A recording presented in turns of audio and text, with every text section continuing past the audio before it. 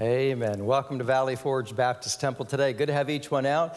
And God is the one who lifts up our head. We want to lift up Christ here. I think I see more green than I've ever seen in a service. I apologize for not having a green tie. I looked through my whole closet, couldn't find one, but I know many of you do, and glad you're out today in God's house. You're in the right place. We pray through the Psalms. We come to Psalm 14. Many think this is a proverb, but it comes from Psalms. In Psalm 14:1, David wrote this. He said, "The fool hath said in his heart, there is no God." You know, we typically think of people like Madeline Murray O'Hare.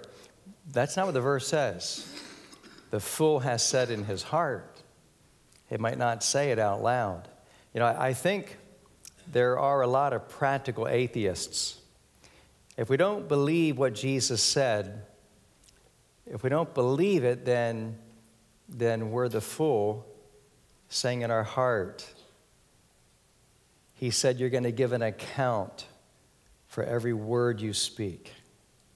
You're going to give an account for your actions. You're going to give an account for the thoughts you dwell upon. And so let's not be practical atheists. Let's not say in our heart, there's no judgment day. There is. Let's love the Lord with all of our heart, mind, and soul. So let's pray Psalm 14 together. Let's pray together. Our Father, today we come into your house to praise your holy name. We're thankful for the joy it is to share your wonderful gospel with others. As your word says, the fool says in his heart, there's no God. But Father, you have revealed yourself to every unbeliever through the witness of creation and their own personal conscience. In their heart, they know they're without peace and purpose. In their heart, their conscience condemns them, and they know they are guilty. Many curse you and do evil all around us. Thank you that you are not willing that any should perish, but that all should come to repentance. Thank you for providing a way for all of us to be forgiven and to come into your forever family. Father, our heart breaks for the lost souls we see all around us. You have said that if we sow in tears, we shall reap in joy. May you increase our burden for reaching the unsaved of our community. We pray for our own lost friends and relatives and co-workers that we know. May we so love Christ that they can see your love in us. May they want the joy of the Lord that we have. Draw more people to yourself and to our church family for your glory. In Jesus' name we pray. Amen. If you're visiting for the first time, we're glad to have you out today. If you just raise your hand for a moment as the ushers come through the aisles, we'll pass the welcome booklet to you and a connection card. If you would, just please fill that out. You can drop that in the offering plate in just a moment.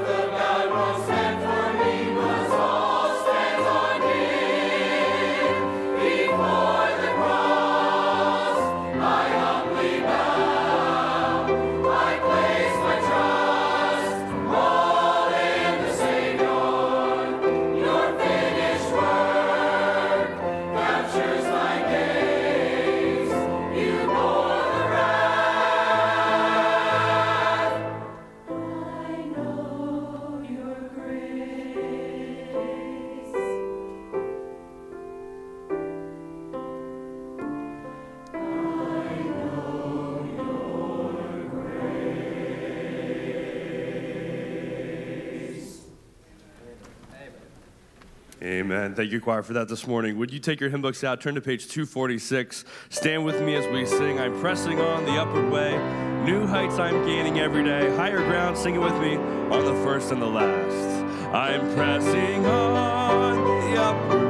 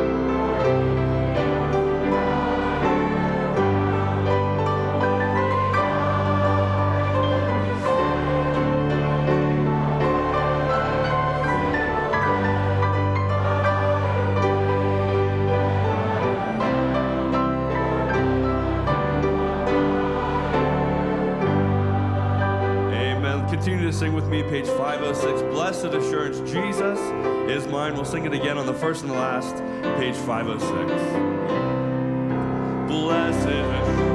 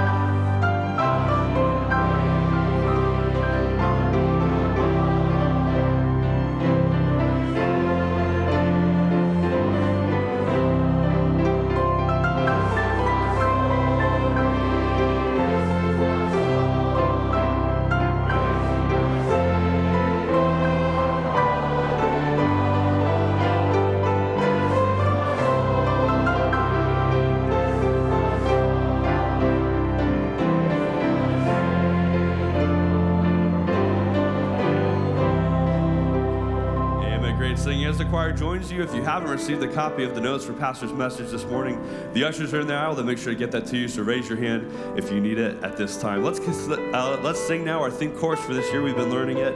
Empower me. Nobody knows how weak I am, but the Holy Spirit is the one that gives us the strength. Nobody knows.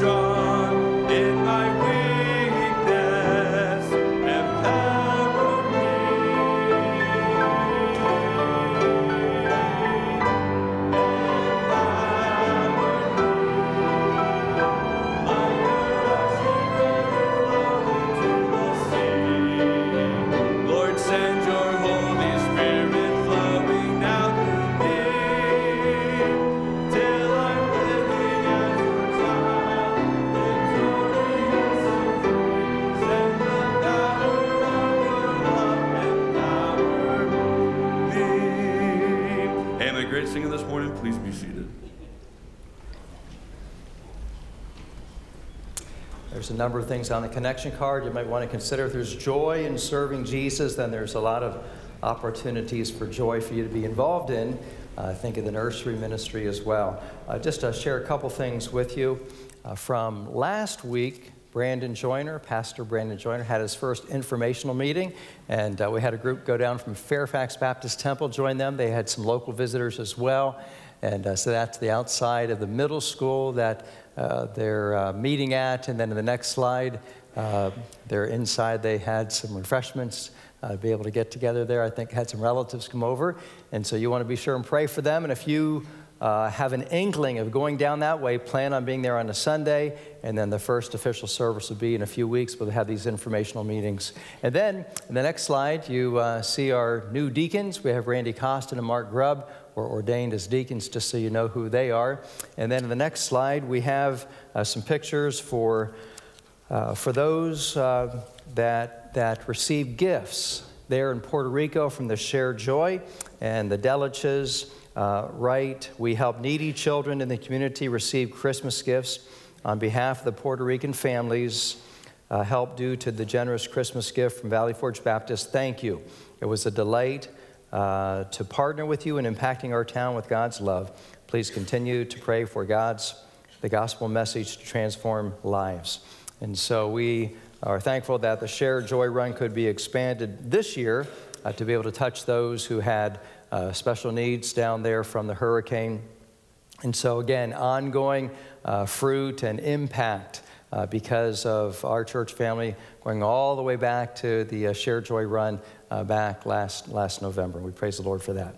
At this time, we'll ask our ushers to come. We'll receive our tithes and offerings for today. Many of you know that my parents have been here for about 5 weeks. My mom had shoulder surgery, and then my dad went into inpatient therapy, OT, PT, as he took a fall middle of December. And so mom's recovering good. In fact, Jackie was down to see her daughter Abby in Virginia, took my mom down. I was going to take my dad down in a week. Took him into the hospital Friday night, and they admitted him into ICU with pneumonia. He's now out of ICU. He's in a regular room, but they like him so much, they're going to keep him another 4 or 5 days. But thank you for praying for him. Compared to Friday night, seeing him yesterday, a marked improvement. And so we're rejoicing that he's in the right place for care. And then also Sylvia Perry went in the hospital yesterday. She's not up for visitors, but you can pray for Sylvia. And then Stephanie Goach is having surgery Wednesday, so we want to pray for her as well. Let's see, got a microphone here, so I'm going to ask one of our new deacons, Mark Grubb, if he'd ask a blessing upon our offering today. Let's pray. Heavenly Father, it is so good to be in your house again this morning. Father, we just praise you and thank you for your Holy Spirit, which indwells us, convicts us of sin, Lord, and teaches us and guides us and directs us in the ways that we should go. Lord, help us to be sensitive to your Spirit. Help us to just be guided and Lord, go the right way. We do pray for those that are sick. We think of Pastor and Steve's father. We just pray that you would continue to heal him and raise him up, Lord. Pray for others that are sick in the church, Lord, to pray that you can just continue to work in their lives as well. And Lord, as we take this offering this morning, may it be used to further your gospel not only here but around the world. And we ask that your blessing be upon it in Jesus' name. Amen.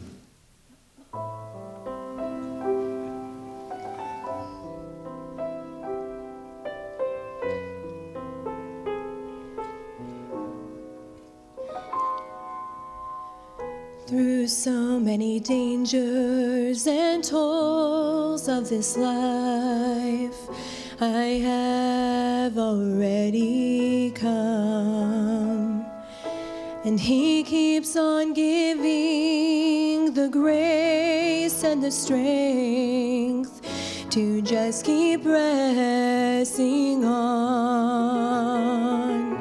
He's given a promise, and I'm gonna stand on every word his word has said, and holding his hand, I'll never fear whatever lies ahead. I'm gonna make it. He already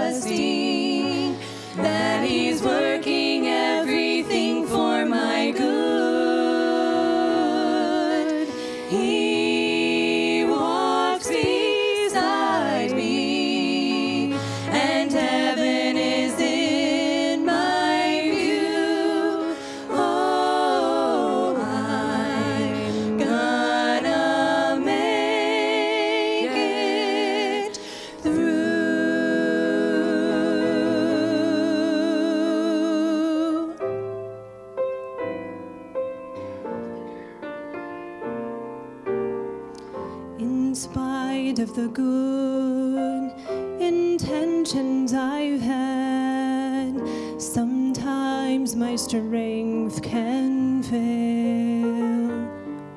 And though I have tried the very best that I could, my weaknesses prevail.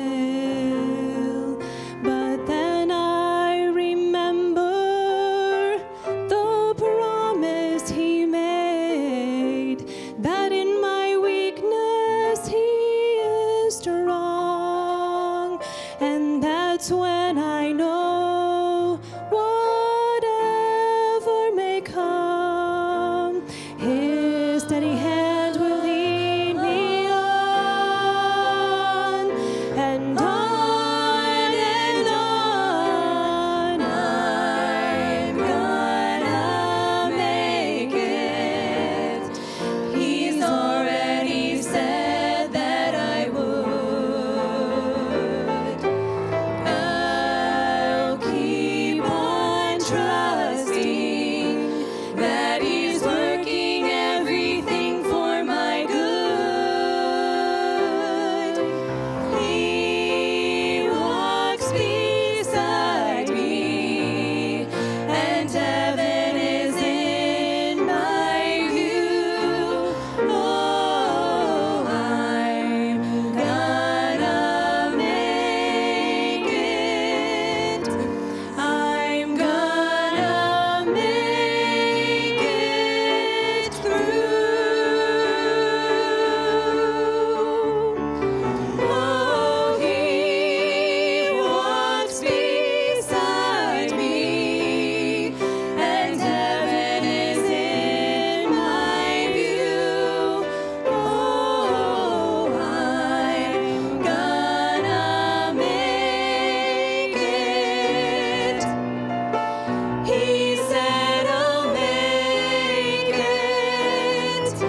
I'm gonna make it through.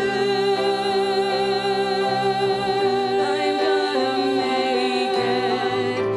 I'm gonna make it through.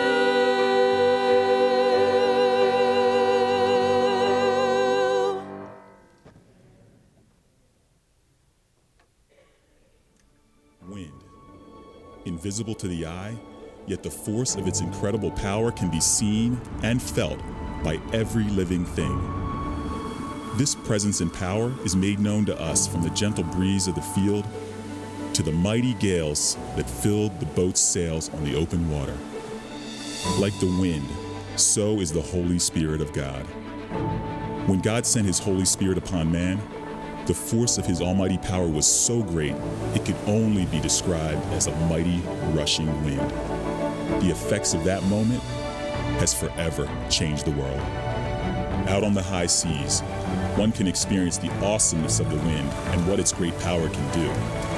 So should we daily experience the wonder, power, and majesty of the Holy Spirit of God in us and through us. This year, let us live every day empowered by his Spirit.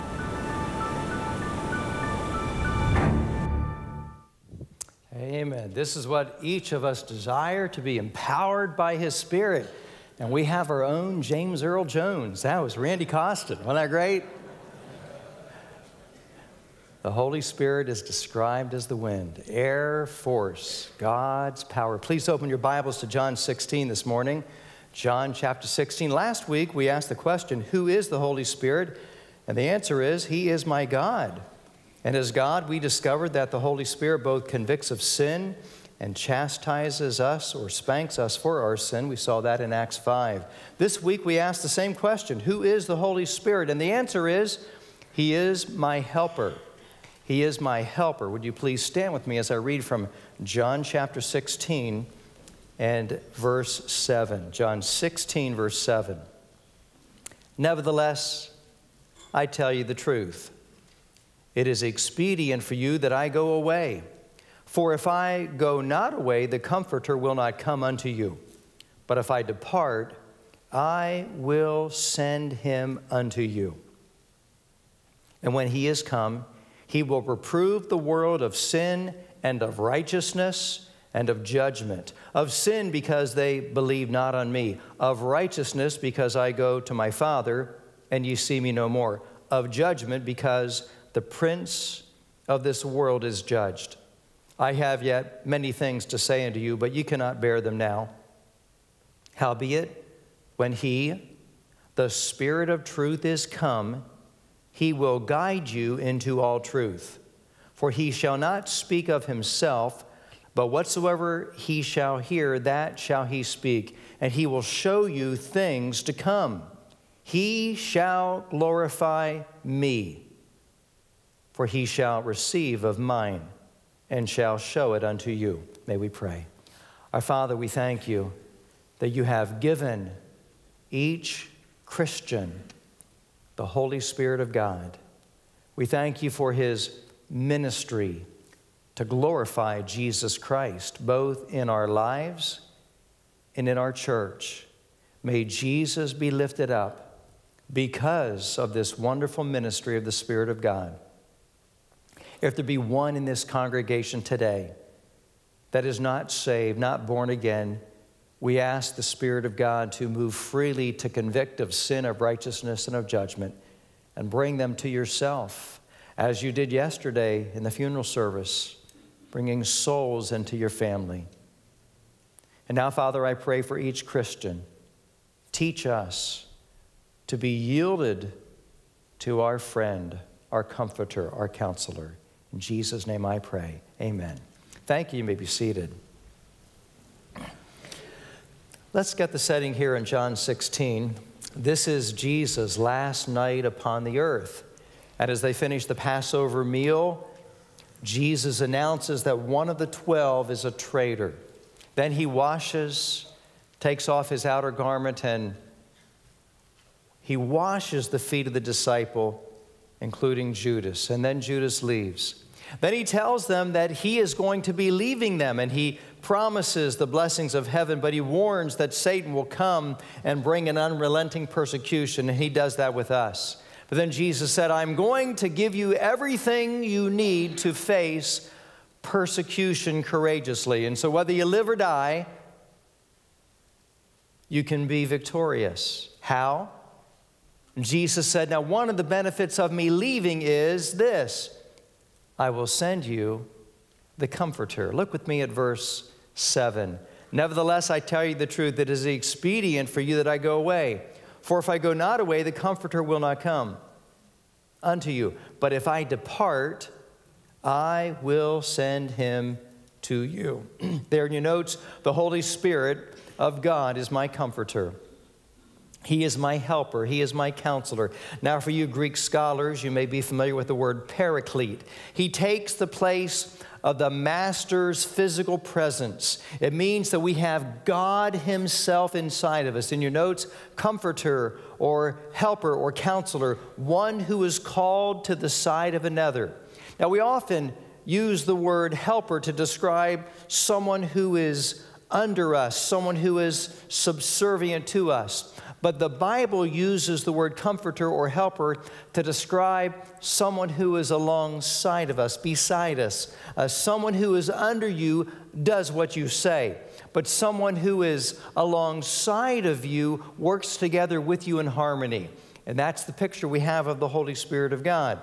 He is not here simply to do what we ask him to do or tell him to do. He is within us to help us live for Jesus Christ. So there's some wonderful things I'm excited to share with you today. As our helper, he saves us. As our helper, he saves us. The Holy Spirit leads us to salvation. Look with me at verse 8. When he is come, he will reprove the world of sin, of righteousness, and of judgment. And if you are a Christian today, this happened to you. You didn't just say, okay, well, I'm going to become a Christian today. You can't do that all by yourself. It is the work of the Spirit of God, and the Spirit of God convicts of sin, of righteousness, of judgment, and we receive the Lord Jesus as our Savior. Now, the Holy Spirit is not just working among Christians and churches, The Holy Spirit of God is working all over the world, reproving, convincing, convicting, drawing people to the Savior. You say, how does he do it? Well, people sin. And when people sin, they have a conscience, and that conscience it brings guilt. And the seekers understand that they cannot get to heaven by their good works, and as they seek, the Spirit of God is the one that draws them to the Lord Jesus Christ, the one true Savior of the world. The Holy Spirit shows us we are guilty before the Father, and then he draws us to the Son, Jesus Christ. Now, the night before his death, in this moment, in this scene, Jesus made this statement: "This is my blood of the New Testament, which is shed for many for the remission of sins." What good news for us. Jesus is the only door to heaven. Look with me in your notes, familiar verse, "I am the way, the truth, and the life. No man comes unto the Father but by me." Most of us have a will. Now, some of us need to update it. If you don't have a will, then you have made the decision to let some unsaved judge in a probate court decide how best to divide up what you own. You say, well, I'm too young to get a will. No. I just this morning, someone shared, reading through the newspaper, they found some fellow on the school board out west of here who was 47, just passed away. We never know when we're going to leave this life. If you don't have a will, on page 2 of your notes, you can take action this week. You can call a local lawyer. You can go to doyourownwill.com. You can contact CLA, Christian Law Association. They have a decent price there. But you need to do something. Jesus had a last will and testament. When Jesus died, his will went into effect. And the person writing the will is called the testator. The will or the testament is a legal document expressing how his property and assets are to be distributed at his death. Now, the executor of a will, I wonder, do we have anyone here today? You are designated as an executor of anyone's will. Would you raise your hand? Okay, me as well. And so as executor, we are responsible for executing the wishes of the one who passed away. Though most of us do not prefer talking about our own impending death, it is the wise, it is the responsible thing to do. Whether you are a Christian or not, you need to get a will. The Holy Spirit is the executor of the will of Jesus Christ. The Holy Spirit shows you what you and I have inherited. And the New Testament is the will, the last will and testament of Jesus Christ, and you hold it in your hands. You understand, when he died, it went into effect, and he rose again. When Jesus Christ died, he purchased all the wealth of heaven, and the Holy Spirit, as the executor, is now showing you and I what we possess in Christ.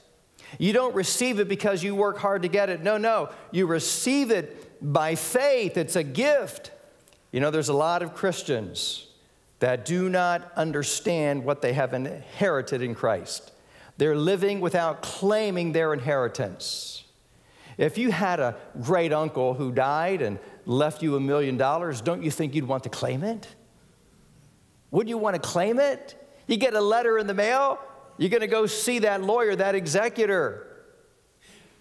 And so, if you need to be reminded of that, go to the church website. Go back to the Walk Worthy series from last year and look at Ephesians 1 and 2 to be reminded of the great inheritance we have. Also, the Holy Spirit leads us to God's truth. He leads us to God's truth. As our helper, he saves us, leads us to salvation. He leads us to God's truth. Look in verse 13. Howbeit, when he, the Spirit of truth, has come, he will guide you into all truth. He will guide you into all truth. God is a God of truth. He speaks truth. He is truth. He is the Spirit of truth. And then he teaches truth. In your notes, I gave you John 14:26. But the Comforter, which is the Holy Ghost, whom the Father will send in my name, he shall teach you all things. If he tells you he made the world, it's true. If he tells you you will live forever somewhere, it's true. If he tells you that there's a heaven and there's a hell, it's true. If he tells you there's one way to heaven, it's true. I mean, it's all true. He's a God of truth. And the Holy Spirit is called the Spirit of truth. Inside of every Christian is a resident truth teacher, the Holy Spirit, and he does exactly what Jesus did. He is the same kind of teacher. There in your notes, a very interesting verse, John 14:16. And I will pray the Father, and he shall give you another comforter, that he may abide with you forever. If you got a pen or pencil, circle that word another. Another comforter.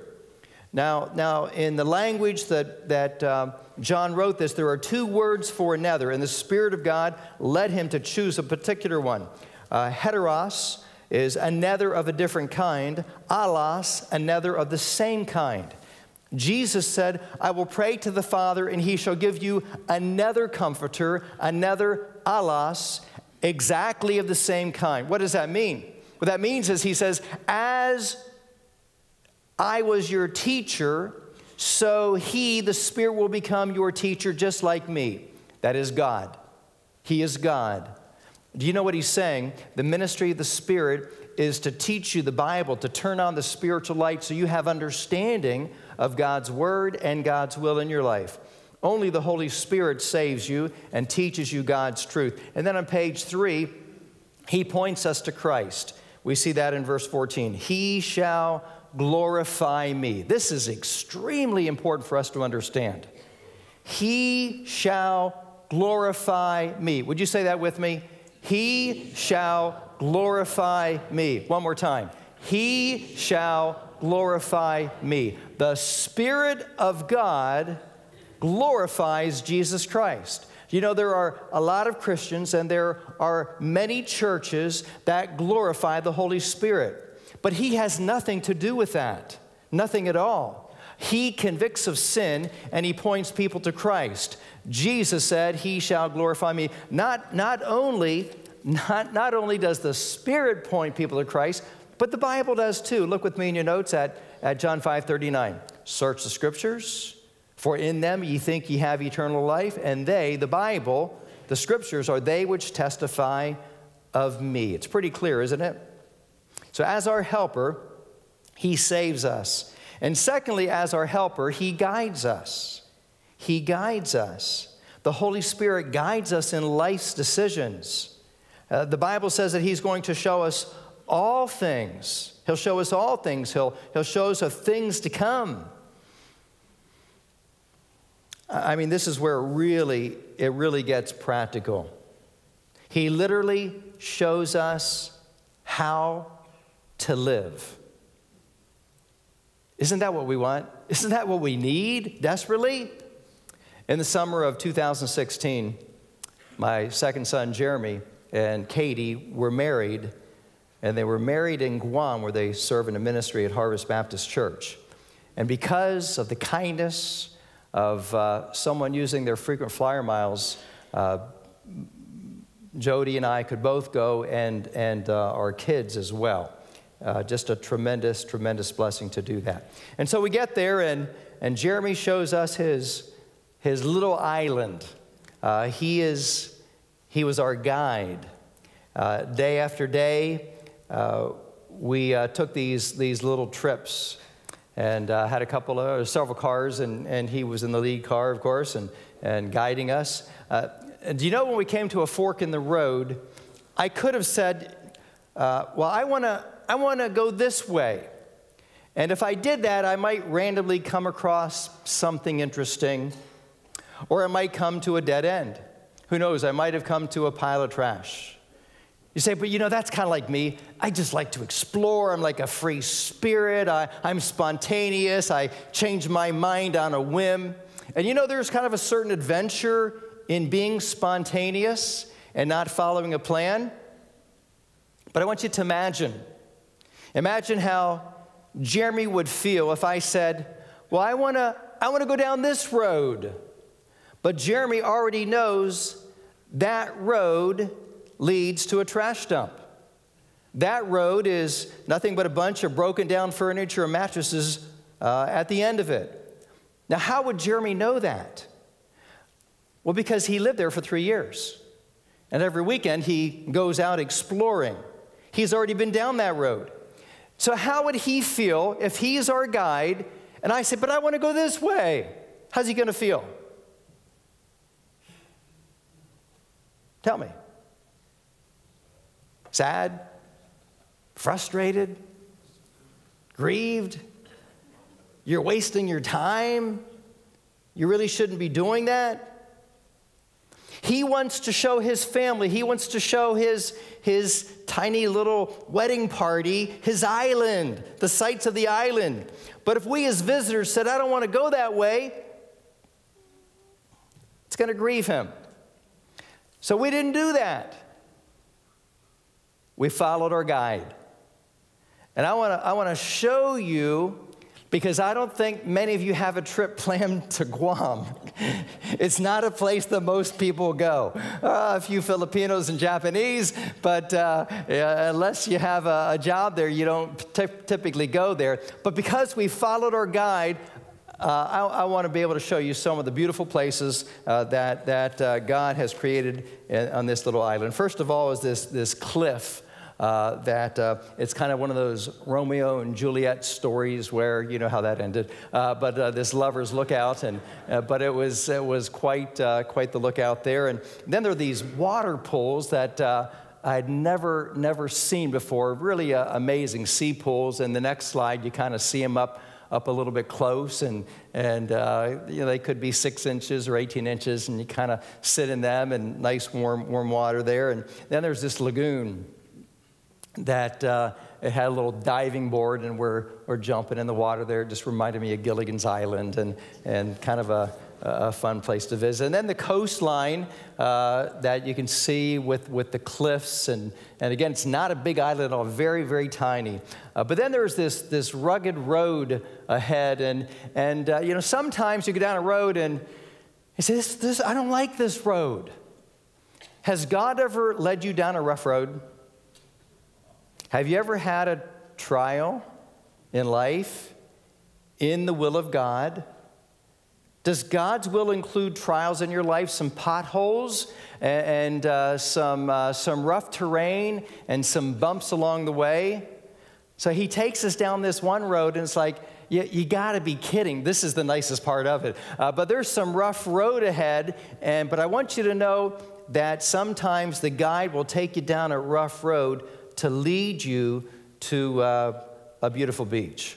And that's what happened.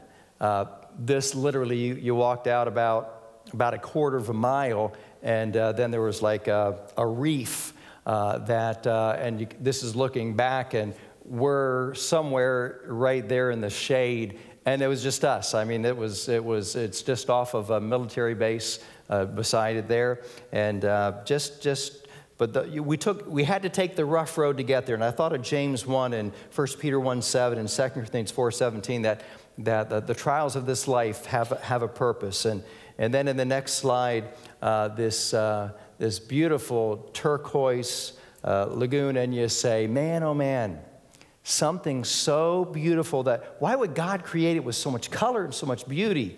Going through Exodus this last week, when God was giving the plans for the tabernacle, I love this phrase. He says, I want you to build it for glory and beauty. For glory and beauty. That was the tabernacle, that was the temple, and that is his beautiful creation. And then in the next slide there is just, we didn't do that, but that's where Jeremy goes hiking. Guam is overrun with black snakes, so I'm glad I didn't go down that particular way. But why were we there? We were there because of a wedding. And so that was the day of the wedding on the Asan Beach, where the Americans landed to liberate the people of Guam from the Japanese invaders. I want to ask you, are you willing to believe and trust the guide of your life? If I wouldn't have trusted my guide on the island of Guam, I wouldn't have seen those beautiful places. We saw more beautiful places in 5 days than a lot of the people who live on Guam. It's right there, but they don't go to it. They don't go to it. But we had a guide that led us to these places. You have a guide.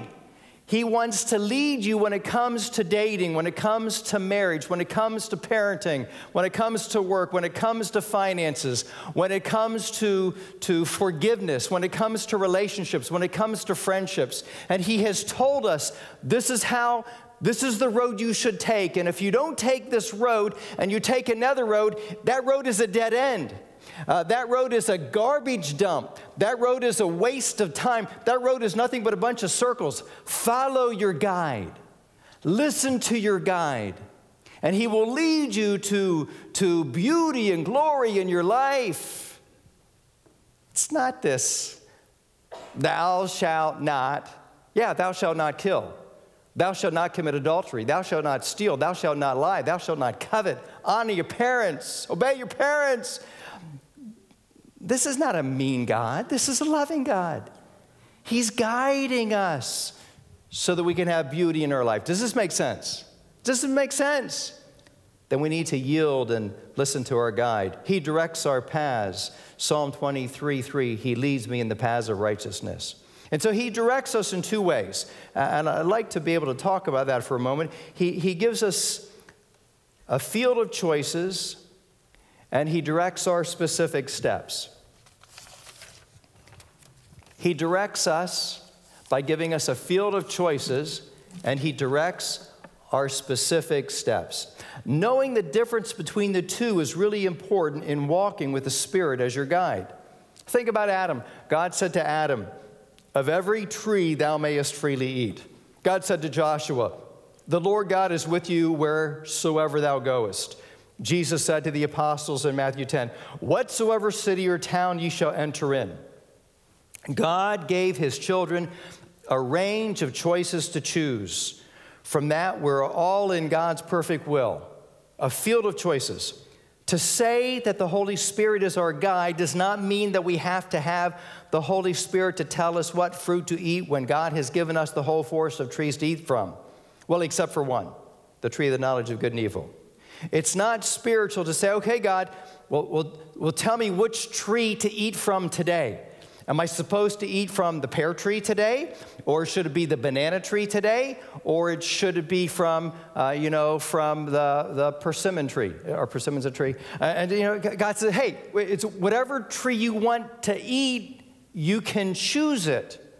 You can choose. You have a field of choices. And yet there are some Christians who are so paralyzed by their inability to make a choice. They say, I don't want to make the wrong choice. God says, make a choice. Make a choice. And if you make a bad choice, then learn from it so you can learn to make good choices the next time. You have a field of choices out there. And there are many things in our lives, and God gives us a choice, the freedom of choice. I think of the first mission. Jesus had his 12 disciples. He calls them apostles in Matthew 10. And he says, now go preach all throughout Galilee. Lord, what town do you want me to go to? Or wheresoever, whatsoever. No, I want to know what town you want to send me to. Whatsoever town you choose. If they don't like you in that town, go to the next one. It's a field of choices. God wants us to use our minds in making these choices. Psalm 32:9, be ye not as the mule, which have no understanding, whose mouth must be held in with a bit and bridle. Have you ever heard someone say, or have you said it yourself, I didn't want to do it, but God made me? Psalm 32:9. What about the mule? You think about that. Or Joshua, he's getting ready to cross into the Jordan, and the Lord doesn't even give him a battle plan. He says, wherever you go, just be strong and courageous, because I am with you. Well, Lord, do you want me to go in the northern area or the southern area? Do you want me to split the forces in 2 or 3 or 4? God says, whatsoever, wheresoever, You pick, you choose. You just pick a city. I will be with you. The whatsoevers, the wheresoevers, and the any trees. We often needlessly stress over decisions that God has given us a freedom to choose. Don't blame the Holy Spirit leadership as a lack of the leadership because you can't make a decision. Sometimes it's just our unbelief. Sometimes it's our unwillingness to take a step of faith. Sometimes you just need to walk by faith into the field of choices that God gives us. And sometimes God will direct your specific steps, your decisions. And that happens too. We see that at the bottom of page 3. The Spirit said to Philip, go near and take this chariot. To Peter, the Spirit said, behold, 3 men are seeking you. They're knocking at your door. I want you to go with them. On page 4, to the pastors in Antioch, the Spirit said to them as they fasted and prayed, separate me Barnabas and Saul for the work whereunto I have called them. Very specific directions. God can direct specific decisions. I mean, Philip is on the road to Gaza, and I'm sure there is more than one chariot going by. I want you to get on that chariot. Well, Lord, which chariot? And the Spirit says, that one right there, the one with the red wheels. And he got on the specific right chariot where that Ethiopian eunuch was driving, reading Isaiah chapter 53. Peter was praying on the housetop and he hears a knock at the door. The Lord says, 3 guys are down there. They're knocking on your door, and I want you to go with them. Not just any 3 men in the street, with these 3. To the pastors in Antioch, there's a whole bunch of people, prophets and teachers, and they're praising the Lord, and people are getting saved and baptized, and they're singing and they're fellowshipping, and God says, separate me. Those 2 men right there, those 2 men, you're going to send them out. Very specific, the very first missionary team.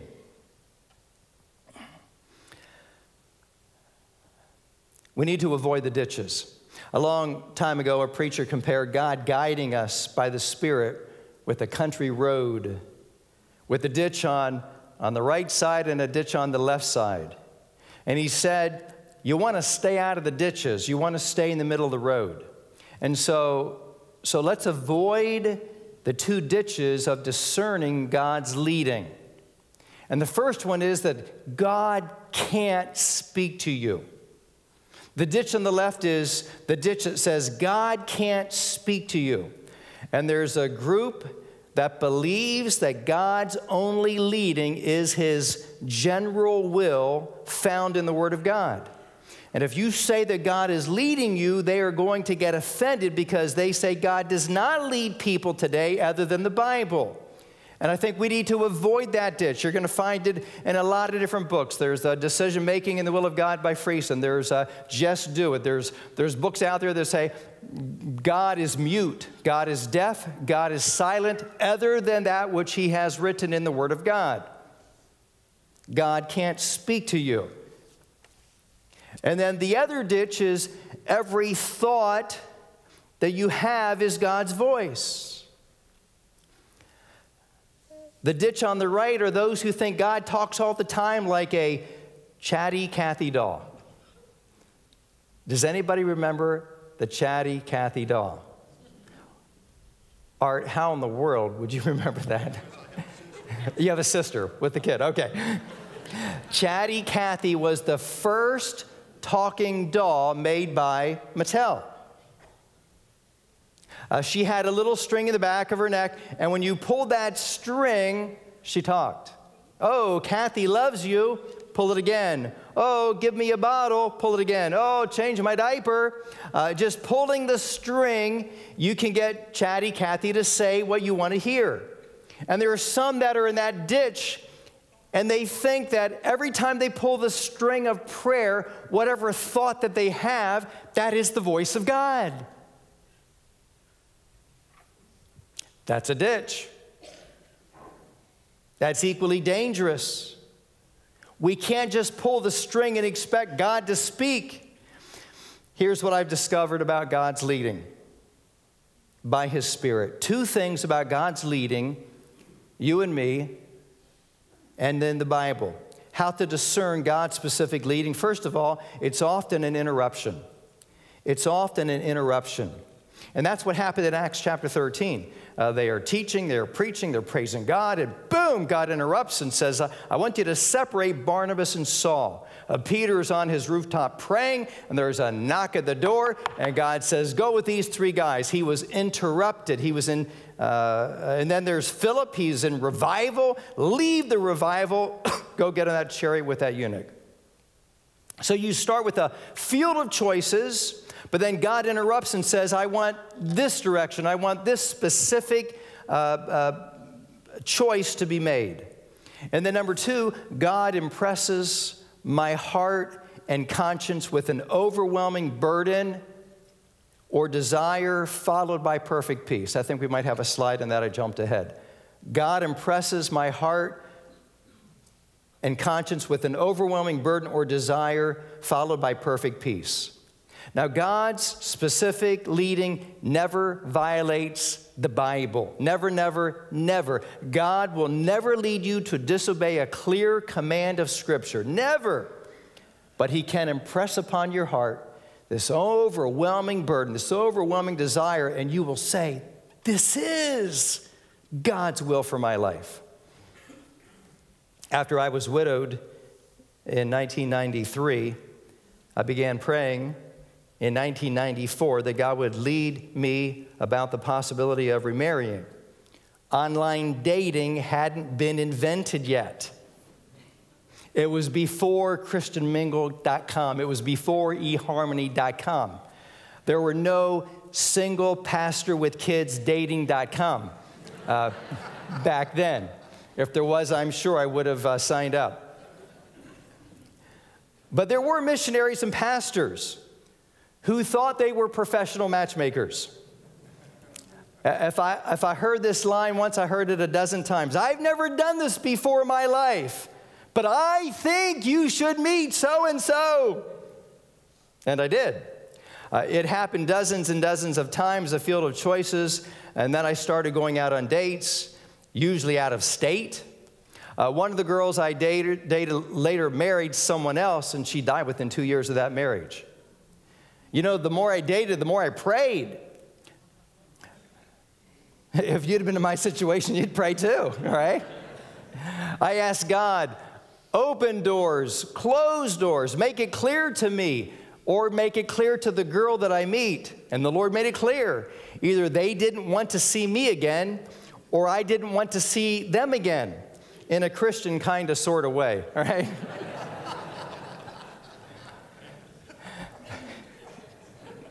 Just being honest. And then I started writing Jody, and she started writing me back, and in those letters, a friendship began. We weren't even talking. A friendship began before we ever met and before we ever talked. God's leading was by open doors. God's leading was by His peace. And out of a field of 90 contacts, after 9 different dates, there was one girl that God was leading me to. And she didn't even live in our country. But she did speak English, all right? I had a short list. Saved, love God, pretty. Mrs. Stever, one of our deacons' wives, used to say, Pastor, be careful, be careful. Man looks on the outward appearance, but God looks on the heart. I said, Mrs. Stever, I'm a man, not God. You know, so.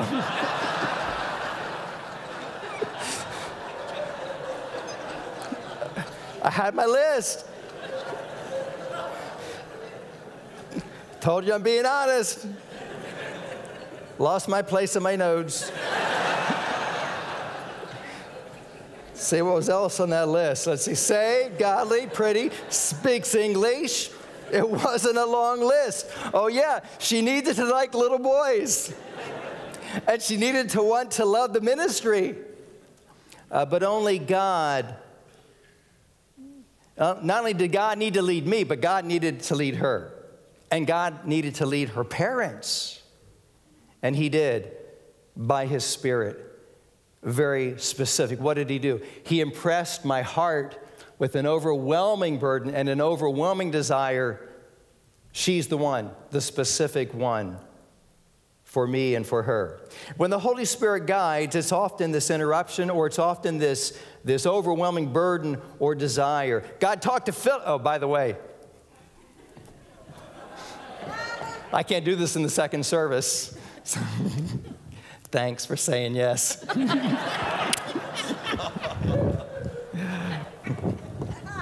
She had a cold. I might be coughing and sneezing next week, but it's worth it. It's worth it. So God talked to Philip. This is important. God talked to Philip about something he wanted Philip to do. God talked to Peter about something he wanted Peter to do. God talked to Paul about something he wanted Paul to do. There's a clue here. If someone comes to you and says, God talked to me and he's telling me what you should do, you can say, well, thanks for the insight, but I will pray and I will listen for what he tells me to do. When God is speaking to my heart, you know who it's always about? It's about me. I've got to change this attitude. I need to start or stop this or that. He talks to me about me. He doesn't talk to me about you. Never flippantly say, God said to me, or God told me. Better to be cautious when you claim God's leading in your life and only counsel others what is the clear, revealed Word of God. Don't claim God's voice in the life of someone else. And so as our helper, we see he saves us, he guides us. One more real quick, and that is he gives us assurance. He gives us assurance. Then had the churches rest throughout all Judea and Galilee and Samaria, and they were edified and walking in the fear of God and in the comfort, there it is, the Paraclete, the comfort of the Holy Ghost, and they were multiplied, Acts 9:31. You know that parents can't give assurance of salvation. And so many try. Well, don't you remember when you were 4, January 3rd, you were saved? Don't you remember? We were sitting in the bed. Don't you remember? If they can't remember, don't say that to them. Parents can't give assurance of salvation. Pastors and churches can't give assurance of salvation. Good theology can't give assurance of salvation. It is the Spirit of God. Only the Holy Spirit. Look with me in your notes there. The Spirit Himself, itself, beareth witness with our spirit that we are the children of God. And if children, then heirs, heirs of God, and joint heirs with Christ, if so be that we suffer with Him, that way we may also be glorified with Him. How do you know you are saved? Someone said it this way: I know in my knower. I know in my knower. It goes beyond my mind. Sometimes I don't have words to explain that I know in my knower. I know in my spirit. That assurance is the Spirit that He gives it to me. We can know that we know we are destined. We are joint heirs for Christ. I was taught as a little boy 2 prayers. The food prayer, God is good, God is great, and we thank Him for this food. Amen. And then the bedtime prayer. Now I lay me down to sleep. I pray the Lord my soul to keep. If I should die before I wake, I pray the Lord my soul to take. That didn't help me. I was like, what an awful prayer to teach kids at bedtime. You might die tonight. That didn't give me assurance. But you know, as a 15-year-old teenager, when I got saved, I got assurance. It wasn't my parents, and it wasn't my church, and it wasn't good theology. It was the Holy Spirit. Do you have that today? Do you have that kind of deep, abiding assurance? This is what the Holy Spirit does. He is our helper. He is our comforter. He gives us assurance. What a way to live. To have assurance that when you die, you go to heaven. That God works all things together for good to them that love God. What wonderful assurance, assurance and comfort. He gives it to me and he can give it to you. Isn't that what the Holy Spirit does for us? He knows the Word of God because he's the author of it, 2 Timothy 3:16. There in your notes. Doesn't it make sense to listen to our comforter, our helper, our guide? Follow him. Follow him. Yield to him. Surrender to him. May we pray. Father, thank you that the Holy Spirit of God is our helper, our comforter, our guide. I thank you for all that he does for us, to save our soul, to teach us truth, to lead us in life, to lead us to the beautiful places in our lives. And Father, we have this rebellious, sinful spirit within us that wants to go our own way, to do our own thing. Show us that our way is the wrong way, the dead end, the trash dump. And may we be quick and obedient to believe, to obey, and to follow your leading. Sometimes in the field of choices, and sometimes very specific steps and decisions. With our heads bowed, our eyes closed, you'd say, Pastor, if I died today, I know I'd go to heaven because I am saved. I'm born again. I have assurance. If you have assurance by the Spirit that heaven is your home, would you simply raise your hand? I'm a child of God. I've been saved all over. Thank you. You may put your hands down. If you don't have that assurance, the sovereign God of the universe brought you to this moment to be convicted of sin and drawn to Christ. If you'd like to receive the Lord Jesus, call upon him and be born again today. Right now, would you simply raise your hand? I'll lead you in that salvation prayer. You might have been brought up in a ministry home. Do you have assurance? If not, would you raise your hand and receive Christ today? As 5 did at a funeral yesterday, you can do that today. Anyone at all. Is there anyone here today you'd say, you know, I keep resisting my guide. He says left and I go right. He says right, I go left. Don't you think today is a good day to surrender and yield and follow the Holy Spirit? If you do, I promise you, he will bring you to great joy and beauty. Now, sometimes the road is rough. I know that. But that's okay, because at the end of the road, there's the beautiful, scenic experience with the Spirit. Lord, help us to surrender to you. In Jesus' name I pray. Amen. As we stand together, we sing a song of invitation. Come every soul by sin oppressed, there's mercy with the Lord. Maybe you want to pray in your seat or pray at the altar. You come, whatever decision as we sing in this first verse.